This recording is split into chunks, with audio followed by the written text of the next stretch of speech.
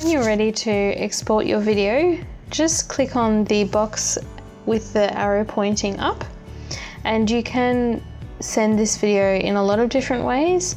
I would suggest saving it to your camera roll, which means that the video will then be downloaded onto your device. And once you're ready, you can send it however you'd like. So now you can preview your video. Just go to your gallery and select the clip. Okay, so I'm going to teach you how to edit your own video. So this is going to be the first video.